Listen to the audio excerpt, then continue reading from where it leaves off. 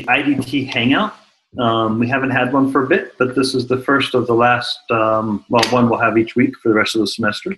We'll have a bunch of students do their thesis projects towards the end of the semester, and we'll spend the next couple of weeks talking IDT things, starting this week with our schedules for the fall and spring.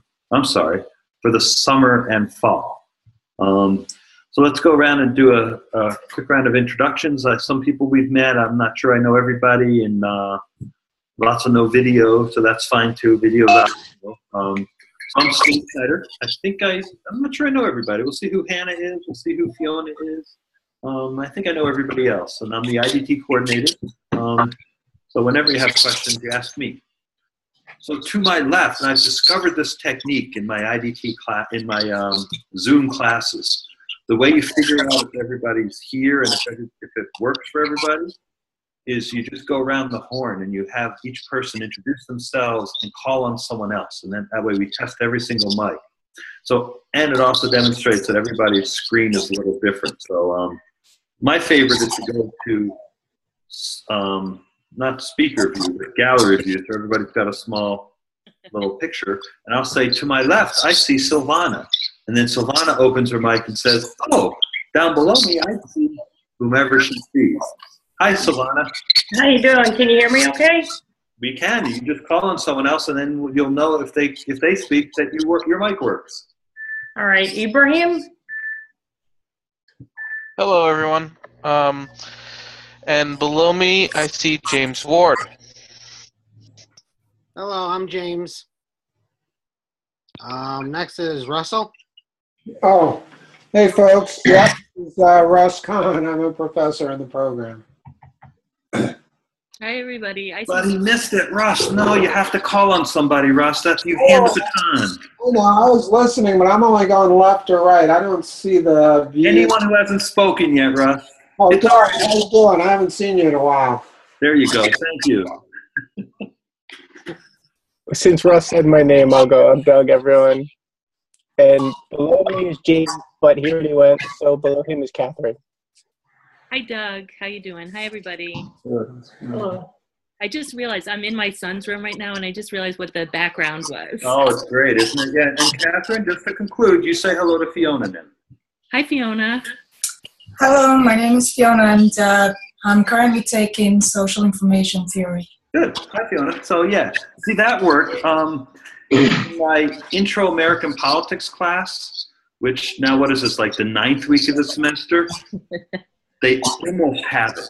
And we start, because I teach on Zoom, and we go around the horn, and they, like, last time, everybody except for the last person didn't get it. So it's like, oh, maybe. And it's a good technique, I think, to Zoom, because it forces everybody into the conversation, and it kind of, like, at least makes sure that all the mics work. Is that my mic that's causing those issues? Anyway. I believe it's Silvana's mic. It's Silvana's, okay. It's mine. What do I need to do? You can mute and then push to talk. Just mute on the... Yeah. I've only used Zoom a couple times, so I'm kind of... Yep. It's pretty good. Sometimes some people's setups are a little worse than others, and they get more echo. So I just mute the mic? Yep, just mute your mic. There you go. Oh, it's not. It is me. No, it's not. Okay. And then when you want to talk to Silvana, you have to push unmute. So, hello, everybody. I know I had advertised that we were going to review the schedules, and if that's of particular interest to anyone here, I'm more than happy to do that. And we certainly want to do that because most of our vast listening and viewing audience watches the video. They're not here for the live conversation. So our millions of hits, we have to do that. So, yeah. Yeah. I came down with the plague, and so I was wondering if I could go first. I'm not feeling very well, and I just have one class to discuss. Is that okay? No. I know it gets out of order. I know. No. No. All right. So for Catherine. Yes. Okay. Of course it's okay. And I'll tell you why. Because James is a virtuoso at recording Zoom sessions, serving them on YouTube, and building links to specific portions of the Zoom session with start and stop parameters, so the order in which we actually make it is less important than it used to be. Okay. All of that just went right past you, didn't it? No, that didn't go past me. I'm just looking for my write-up of the Yeah. course. Okay. So what I'll do here, hi Jared, how you doing? Jared, you just joined us. I'm just saying hello. Oh, how's it going? I just fixed my audio, so. Yep. Okay. So what I'm going to do is I am going to share my desktop, and I apologize. These are not live on the web, and it's my fault because I didn't start doing it until today when the schedule goes live. But as soon as I did, of course, the system that we have for saving web pages doesn't work. So the best I could do at the moment was to print them through Gmail because I couldn't get them to. So that's why it looks pretty weird, but they're almost live. Okay. On the left is my summer schedule, and on the right is my fall schedule. I hope that that's clear from my beautiful graphics, which are taken, of course, from Google Images using fall or summer as a search term, and only selecting images that are licensed, commercial, whatever the most open license is. So because of Catherine, we're going to go first. So this is the fall. And so what I try to do is we'll just step through each of the fall courses that we're offering, talk a little bit about them, and this website is going to change dramatically because Catherine or whomever teaches that course right now, Catherine, is going to give us something other than a course description that we'll replace this content with soon. But in the meantime, it's course description. So go ahead, tell us about the research methods class, Catherine, besides it being a core and required for all. Right. So is anyone thinking of taking it? I don't want to tell, well, I guess it doesn't matter. Some people. Yes, we have a vast audience, most of which are not here live. Okay, so the research methods course is designed to help you become familiar with the broad range of possibilities there might be for you to do your thesis or your project. They might be able to assist you. We want you to know the difference between qualitative and quantitative methods and get a sense of how people use them and write about them. And the course is going through a bit of a transition as we move toward project-based thesis projects. And we're still, I guess, working out exactly how we can be most helpful. So the way I've been doing that in the last few years is making them pretty individualized. So if students come into the course and they have a lot of experience with qualitative methods already, they have an option of taking a test and opting out of some of the activities that the other students do in exchange for doing some other kind of project. And I would say maybe 3 or 4 students out of 25 take that option. Most folks just go right ahead through the system, and I try to choose examples that you might find interesting. And then the project is very, very broadly defined, and I help you along the way to try to make it so that the project they use in this class, it can be used for your thesis in the future. So yeah, that's the class. Thank you. You're welcome. I'm a little feverish, so if I repeat things, I'm not myself today. Right. And so that is, again, that's a core course. So everyone needs to take that at some point. And I think in terms of when in your program you should take that, it's offered every fall. And so you don't have to worry about it that way. But you do want to, I think you want to take it a little closer. Ideally, it's in this fall of your thesis year when you finish your thesis or project in the spring. So that's ideal. And if you think that there's a better research methods class for you, if you want to do a particular type of method, if I was talking to someone today who wants to do some higher end analytics, we can substitute a qualitative research course, a statistics analysis course, or we can certainly talk with you if you wanted to do. Business school has certain methods that we might methods courses that we might accept. So we're open to that. Computer science, sociology. There's a variety of courses that can fill this requirement, and we're certainly open to that if you want to explore that. So, thanks, Catherine. Be well. You're so welcome. Thank you so much. I would love to stay, but I just can't tonight. So. Well, we don't want anyone to get sick either. So we know how viruses spread through the internet. Yeah, that's how my date's been. So. Yeah. Thanks, everybody. Good luck with registration, and call me if you have more questions about it. Thanks. Okay. Good night. So Russ, you're teaching information design, another core course in the fall. Russ, did I lose the whole crowd? Yeah, I was muted. I had muted myself, so I had to Okay. over and do that. Can I share my screen? Is that can you unshare yours and I'll share? I think I can. I don't think you. I see share screen on the bottom of mine. There you go. Okay. So just take a second, but this way I can show people the actual course Firefox. There it is. Okay. Are you? Yep, we got it. Okay. So this is IDT 534. I'm teaching 2 classes in the fall. One is a core class, and everyone should take it if they need it, because core classes are only offered once every 3 semesters, and then we rotate through. There's 3 core classes. So you do want to take that if you haven't taken it yet. And we'll probably get a lot more interest in new, incoming students. But still, if you haven't taken it, you're only in your 3rd semester here, you'd want to take it. But this is a sense of how it goes.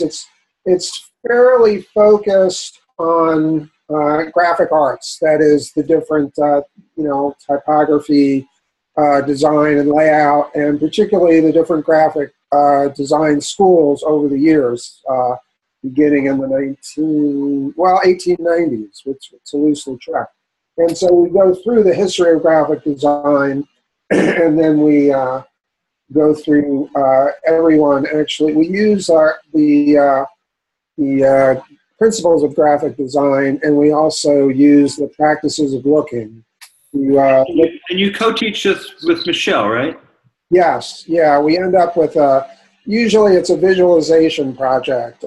Michelle, Professor Salmon teaches the second half of the semester, and that's a little more focused on actual tools and design. And the first half I teach, and it's more on theory, what graphic arts is and how it's been used in the past. So we sort of go into how to do the work, and then Michelle takes over, Professor Salmon takes over, and focuses on some actual projects that students create. Actually, if I can raise this up, you can sort of see that the first half is all theory, then the students present about different components of graphic arts, and then there's actually a final project in which students create an infographic. That's pretty much that. Thanks. One thing you might want to, so Ross, we caught you on your week 1, and we know that it's been a few semesters since we made the transition from Angel to Blackboard, but looks like you haven't taught this course since then. That's right, yeah. So you might have to revise your week 1.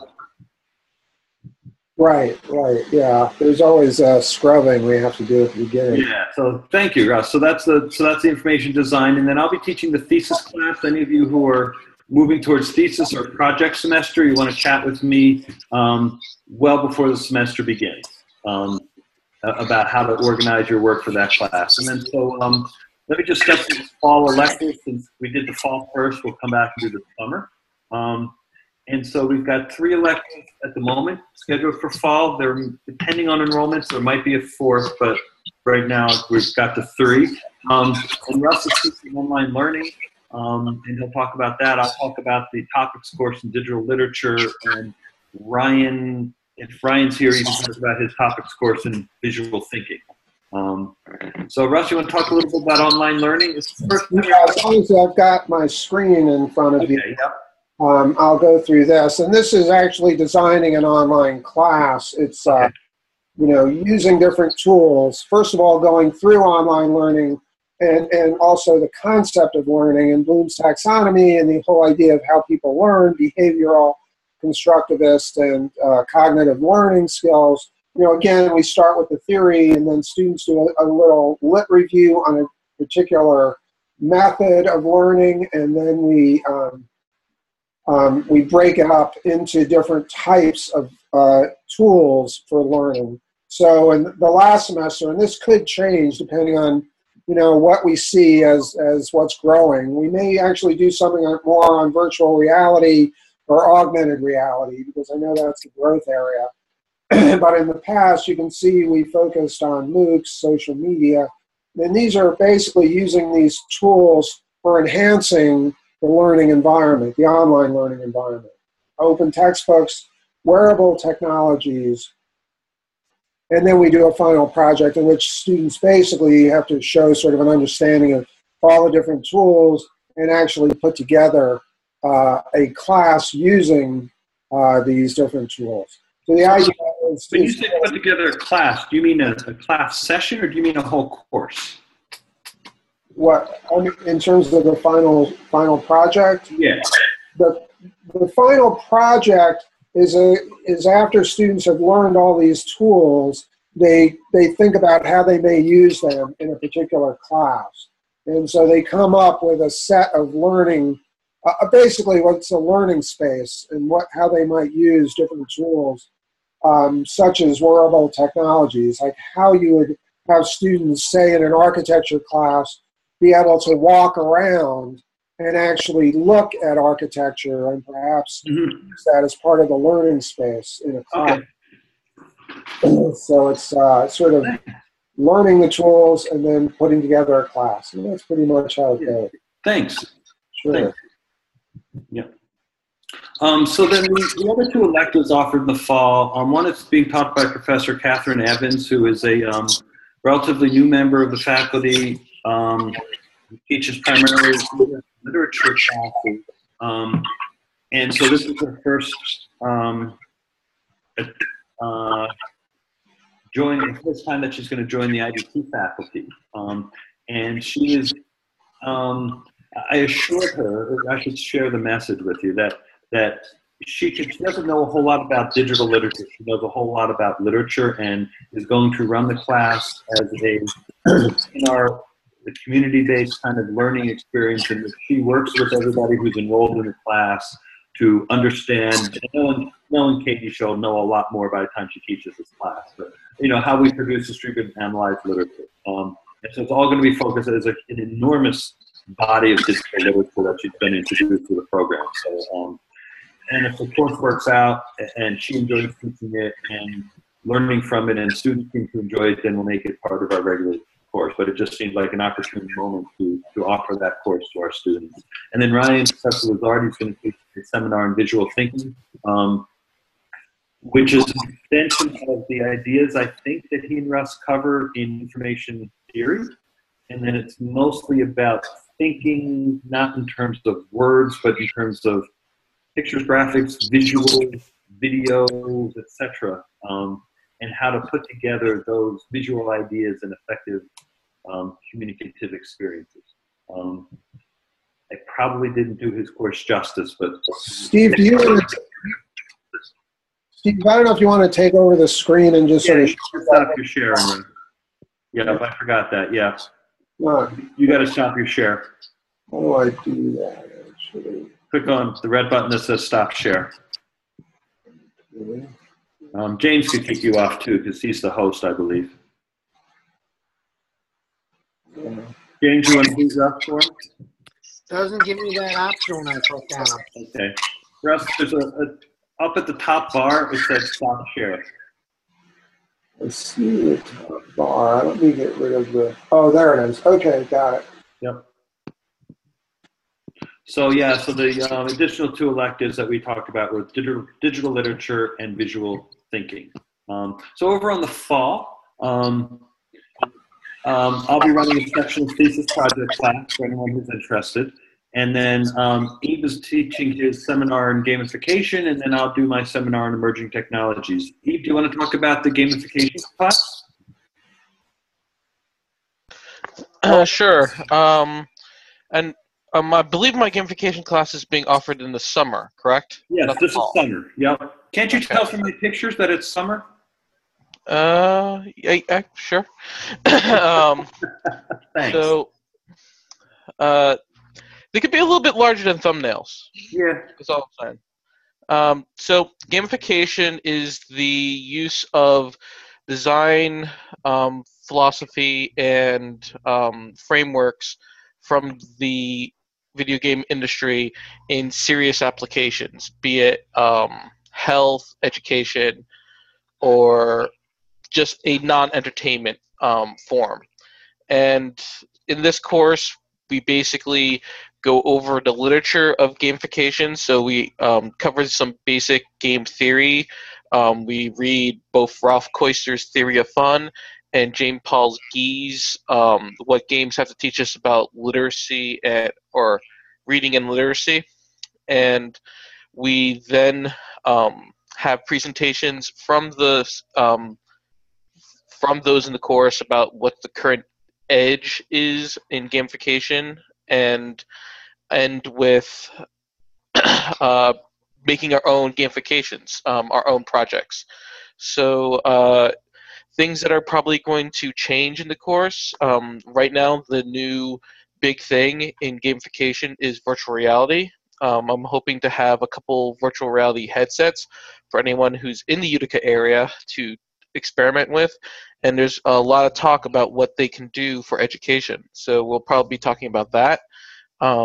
We will also be, hopefully I would like to incorporate Zoom more in the class so we have more face-to-face and basically treat it like a true seminar, get people talking to each other and discussing the literature. Thanks. And then I just noticed that I'm missing a summer course, so I'll add that in my description as well.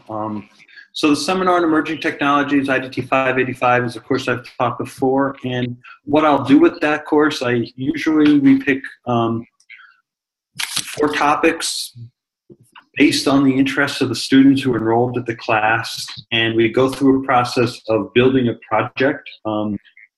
My guess is, given where I've been thinking lately, it will probably be a wiki. And I don't think we'll use TiddlyWiki, we may, but probably use something like MediaWiki. And so we'll collaboratively build a project that takes a look at some emerging technologies. I'm thinking that's the course description, but I'm much broader than that. We're probably going to end up looking at robotics, artificial intelligence,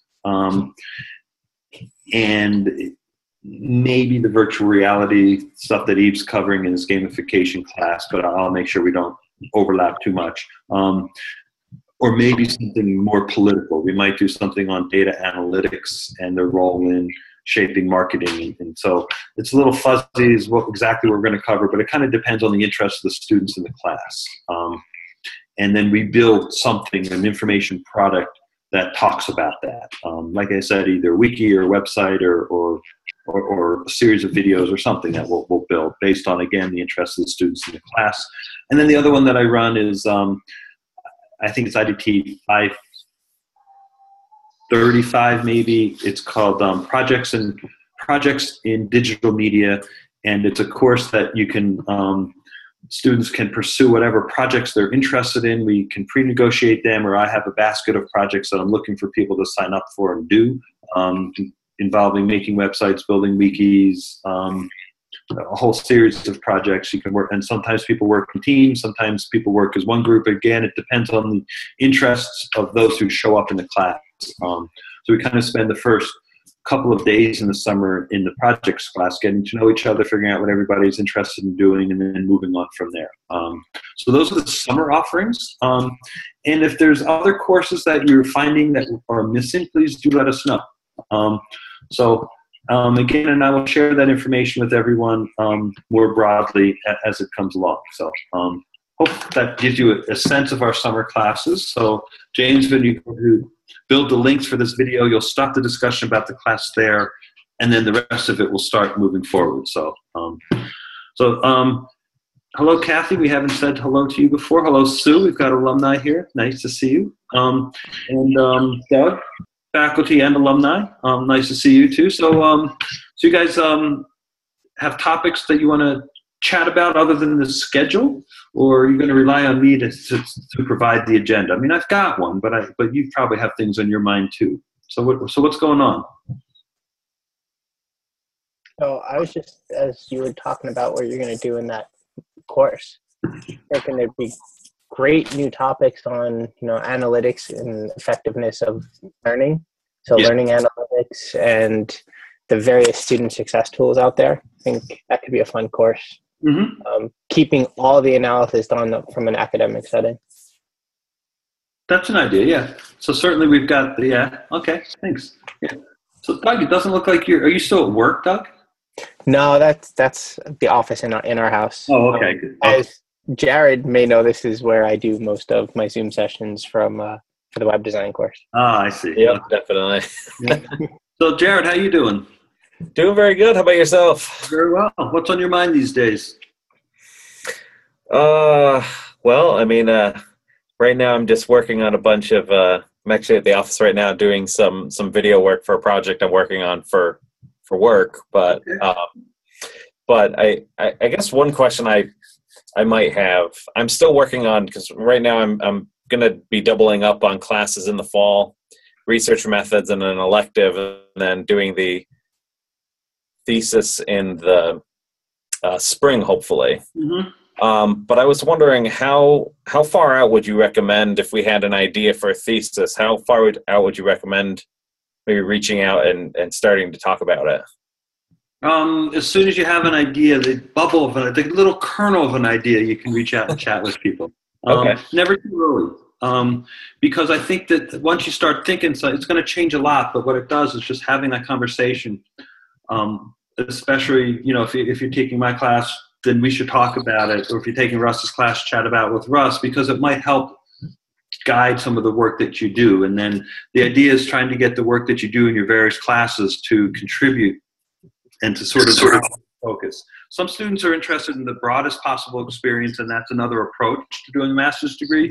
But if you're looking to sort of, it depends on what you've got running, how important that final project is to you. If it's your magnum opus, and it's then let's spend a lot of time getting there. If it's something you're going to spend and there's nothing wrong with that approach, but if it's something you're going to do start to finish in 6 weeks, then, and it doesn't matter. It's just like it's a means to an end, and the end is a degree, then that's a different approach. And I have both, I'm a magnum opus kind of person, but I spend my time now as a faculty advisor saying, no, cut that out, get it done is good. Right. But if you've got an idea, so what are you thinking about? Well, I was, I was definitely, like we were sort of talking about with virtual reality and whatnot, and augmented reality, how it's sort of a hot topic at the moment. But yes. I was trying to think about either using one or both in higher education marketing. So it's basically sort of, that's what I'm doing right now. So I was just trying to figure out if there is a way to use one or both of those to maybe, I guess I was thinking of using it either on the marketing side or even including virtual reality in the academic side of things as well. So that's what I'm sort of toying around with. I don't know if one would be. Well, you've got the two people sitting to your right, at least on my screen, Russ and Eve, who are perfectly well positioned to. Yeah. They're the resources, and so that would be great. Perfect. I'd love to work with you, so I'm not quite sure that I want to, see you move away. But that would be a perfect blend between Russ and Eve. Okay. I just add a couple of things, Jared. I know Steve's going to later have students talk about their thesis projects. Yeah. In later Hangouts. It's a really good opportunity to get a sense of the scope and depth of projects that generally work for the thesis. And I often find students can chime in and give you feedback because they've been working on a thesis in terms of what you might want to, how you may want to frame it or how you may want to limit it in some way. As Steve said, the key is what I call this high-tech term called the doability factor. Can it be accomplished in the set amount of time? And I actually heard that term for the first time when I was working on my PhD, when another faculty member said, I'd rather go deeper than wider. So, you really want to set your parameters, you know, and cover a few things really in depth. Right. Than everything. And as to your question about talking with us, better soon. Like, we're free to talk, so set up a time to meet up online via office digital office hours, and we can get you set on the right path of the particular authors you should be reading, and to start your path down your literature review, and you know, trying to refine that thesis question or that question down to, you know, exactly what you want to research. Perfect. Yep, sounds good. I'll definitely reach out very soon. Yeah, and that, so reaching out and thinking about that suggests, well, maybe the summer class I should do you know, if you're doing a summer class, gamification's an opportunity. So yeah, I took that's actually where I sort of started clicking. Okay. I took gamification last summer. And if you wanted to do a pilot project, we could do something in the projects class this summer. Okay. I was going to mention gamification is a really, really big topic. I'm one of the reviewers for IITG grants, for the SUNY-wide grants for instructional design, and I think I saw 4 or 5 projects coming into terms with a big specific area and focusing on games. Yeah, that was my phone ringing. Sorry about that. Yeah, so Silvana, no, not Silvana. Fiona asked a question about the IDT electives. There's 4 core courses in the program: research methods, the 3 cores, and then thesis, I should suggest. The rest are all open elective. Up to 2 of them can be non-IDT courses without any special permission. More, we'd have to, you know, entertain a petition. And the rest are IDT courses, so you can transfer in some courses. And yes, as Doug says, they count. And if you didn't, then well, then you didn't. I'm not sure I understood the question there. So Fiona, did you have questions about stuff that's going on, or how is your IDT life going? No, I don't have questions about that. It's just the unrestricted electives is a little bit confusing to me. So I don't have any courses that I transferred from previous college. Yes. Do I take any of the extra electives that are there, or I can take any IDT course, any graduate course that's offered at SUNY Poly that you're qualified to take, of course. You might also look at open.suny.edu. There's an amazing variety of courses available. I, to be honest, don't know what the availability of graduate courses is, but I'm sure there's some there. And you can take those courses and transfer them. Technically, you transfer them back in, but there's many more courses than we might see in our program. And part of the way that we try to leverage being a part of the SUNY system is to encourage you to take other SUNY courses at other campuses. And so you might look around and see what's available to you in open.suny.edu. Perfect. And the advisor would be you for the to go? Russ is the best. No, yes. Sure. Yes. Any one of us is more than happy to talk with you, but the coordinator, usually the advising issues all come through the coordinator, so I'm more than happy to chat with you. Okay, perfect. Yeah, we tend to be pretty good about accepting courses. They have to be, you know, clearly accredited graduate courses. Sometimes you'll go to a conference and they'll act like this is the equivalent of a graduate course, but we generally, we never give credit for something like that. It would have to be a regular program, and you do want to get pre-approval. One reason it's there, to be honest, is we often get K through 12 teachers, and they want to take courses in their discipline, so they'll take a nice graduate level course in that situation, and that's why it's unrestricted, because we're pretty open about what we'll accept. Kathy, how are you? Kathy, I'm not sure I know who Kathy is, so she's listening. Silvana, how you doing? Oh, wait, Kathy's come back. I am not. I'm here. Okay. I'm navigating and just trying to figure out what to do as I go along. I've just started the master's course, just taking 1 class right now. Okay, which one are you in? I'm in the information design technology. Okay. So that's last con on this. Oh, information design technology? No. Oh, no, it's probably that class. How's that going, Kathy? Well, I'm doing okay. It's a lot more work than I had anticipated when I first signed up for it. So scheduling my time has been really my most difficult thing at this point. But I am doing homework. I've got a deadline tonight. It's almost done, so I anticipate getting it in on time. Yeah, I think you're on a team that's coming up, aren't you? Or something. Yeah, and I turned in the slides, so yeah, I'm all up on my work. It's just responding to the other blogs. So I don't know if you're thinking about summer courses, but as you think about courses, you at some point you want to begin to think about where you want to go in the program, and that will help guide courses and I find that when students reach out and have a conversation with one of the faculty members, even if it's like 10-minute conversation, and best when you do it with 2 or 3 of us, because you'll get totally different answers to the same question, then the students really connect up to the program. So that investment of the half an hour of your time, I think is well worth it. And it's always amazing to me that, how many people go through the program and never ask about anything, and and that's fine. That's your choice. Yeah. But yeah, if you're interested in stuff, so what do you do when you're not doing IDT courses? I teach at SUNY Oneonta with Jared. Oh, okay. So I'm in the communication field. I'm a journalist. Oh, there's a cluster SUNY Oneonta, right? Yes, I think so. Ken Crosby's there. Do you know Ken? Yep. Ken's here.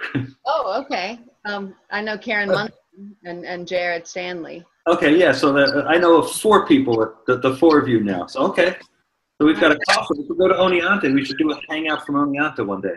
Oh my gosh, please do. I'm having a bit of a problem with the webinars and the Skyping. My computer's so bad that it glitches in and out. Yeah, I'll do that. Because I don't live very far from Oneonta, so that's fine. That'll be fun. Or, conversely, maybe when I get out of my classes, I can come up there and maybe meet in person. You can do that anytime, yeah.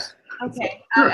I would feel good about doing that at least once, maybe. Mm-hmm. To get a little bit more of an understanding about the campus and the courses and who you guys are and how you do it.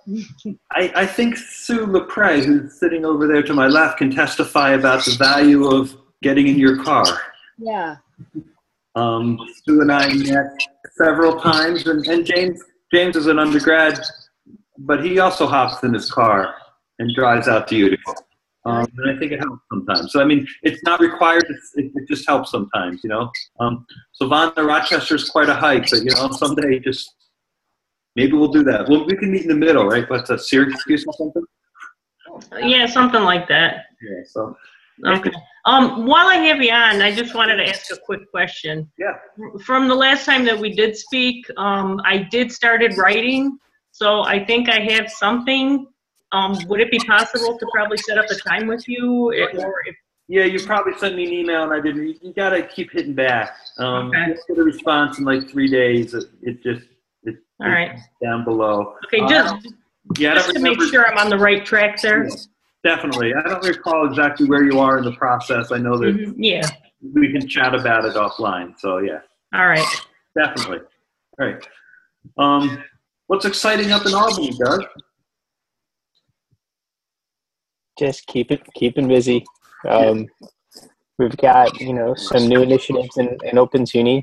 I assume everyone's, or at least from the faculty side, has seen we are tasked with growing enrollments in SUNY by nearly 100% and our credentialed users, and that's been a big focus for us.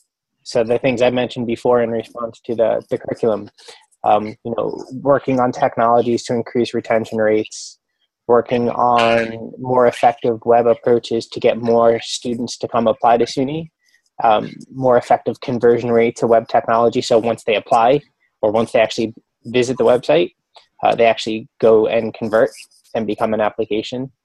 So we have a goal, depending on which executive you ask, it's either for 2020 or 2025, to increase from 93,000 credentialed learners, whether it's a certificate or a degree, to 150,000. So it's a massive. Let me do that again. So right now SUNY graduates 93,000 online students. 93,000 students, not just online. Oh, total. And we have a goal, depending, like I said, depending which executive you ask, whether it's for 2020 or 2025, to change that number to 150,000. So we are looking at. I thought SUNY overall had like 450,000 students. But you only graduate about 25% of that per year. Okay, so this is how many you graduate each year? Correct. And we want that to be another 60,000. Either certificate, associates, bachelor's, PhD, something. Correct. Some bit.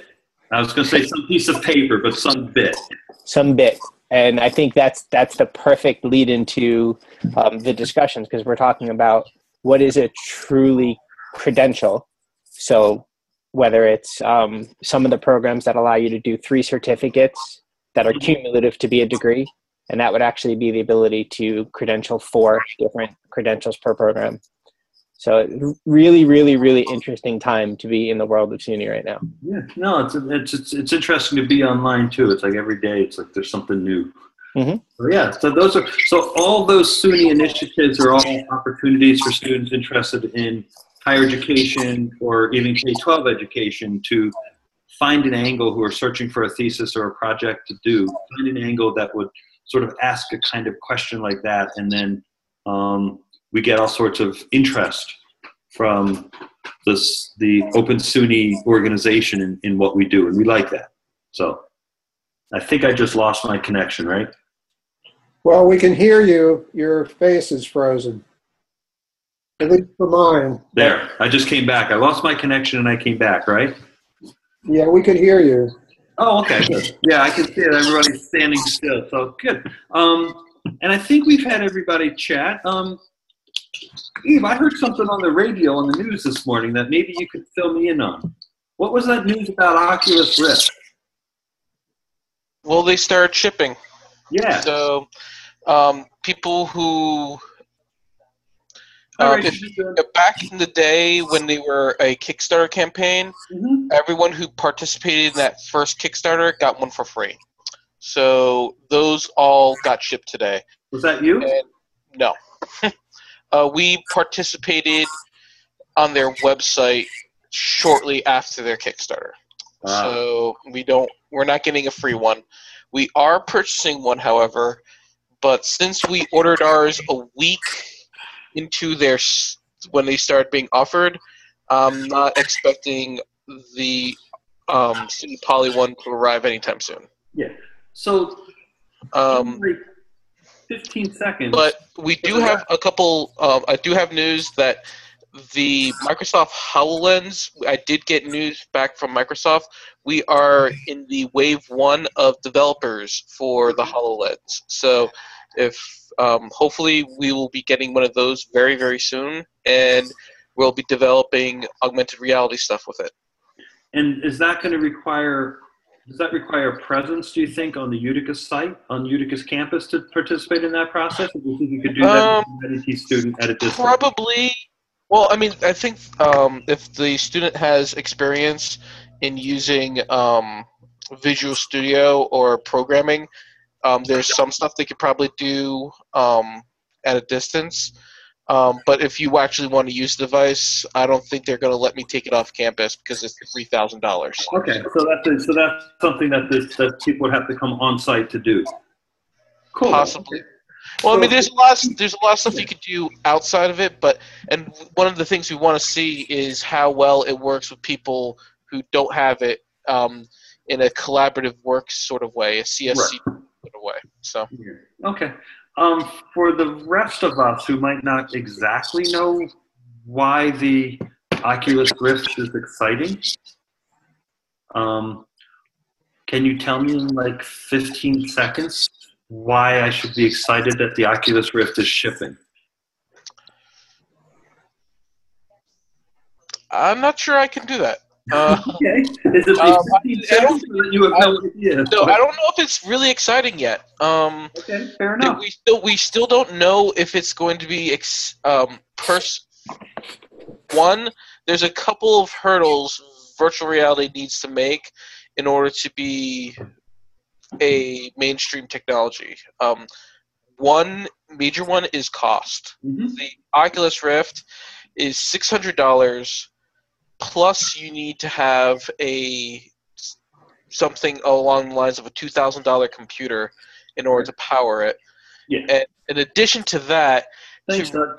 get the most out of it, you would need to have something like a one-to-one controller, the box it comes in, it doesn't come with one-to-one controllers. It comes with a standard video game controller, so there's no sculpting in 3D with it out of the box. So I honestly think I'm holding out hope for the Vive, even though it's more expensive at around $900.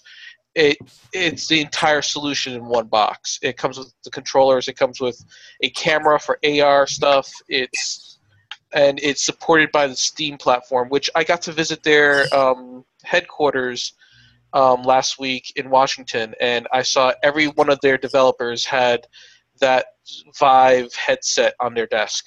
Mm-hmm. Okay, so when is that coming?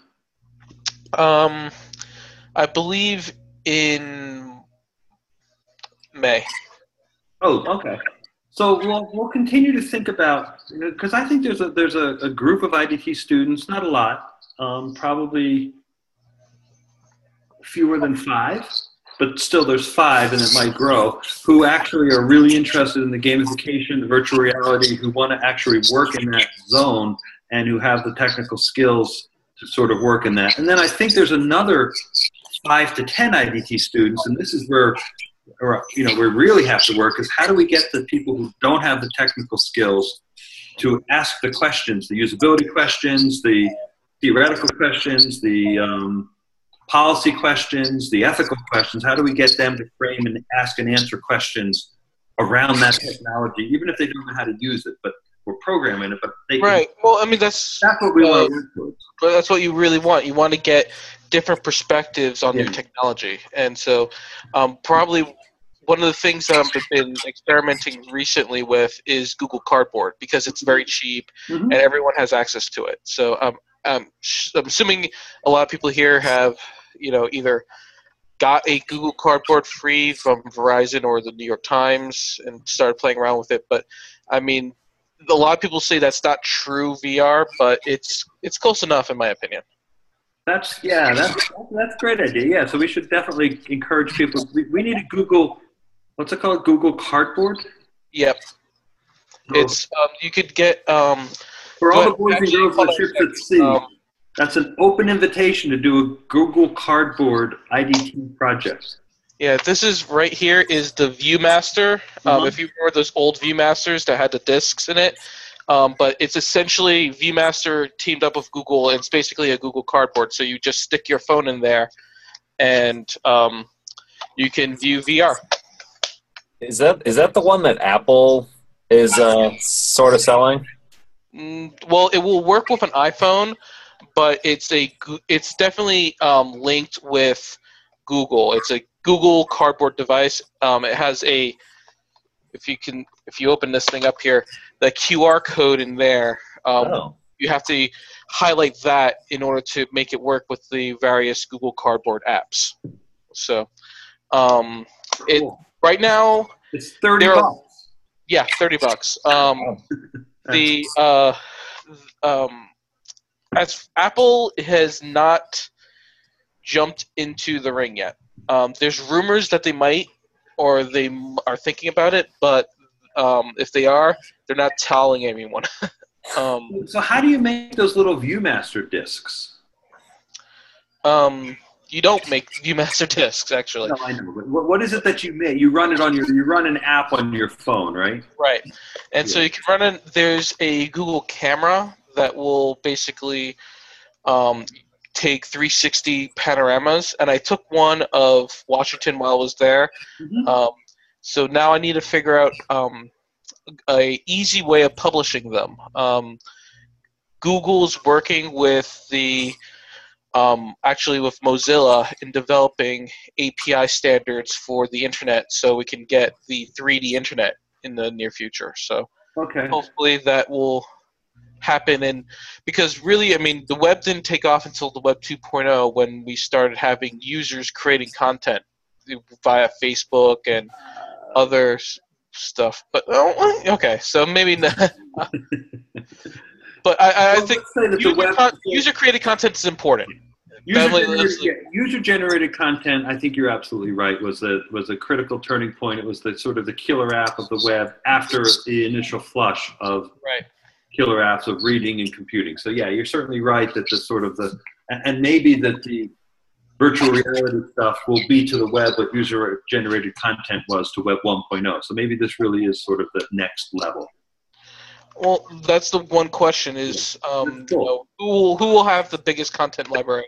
Yeah. And right now it's a toss-up between Oculus and Steam.